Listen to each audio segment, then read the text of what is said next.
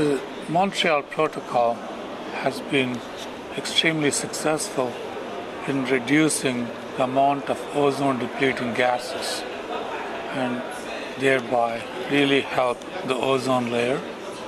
Because of the protocol, the ozone-depleting substances have not gotten to as high a level as they could have.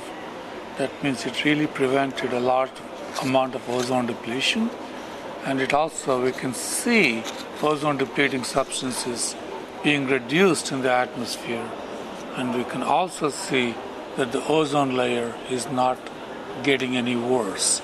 It is indeed showing signs of getting better in the near term. Paul? Thanks, Ravi. Ozone-depleting substances like chlorofluorocarbons are both deplete ozone, but they also have large GWPs. So the Montreal Protocol has actually had two benefits.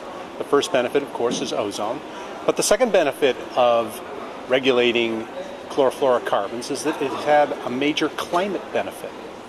Now, ozone in and of itself is a greenhouse gas, and you can actually see evidence of the impact of the Antarctic ozone hole on surface climate.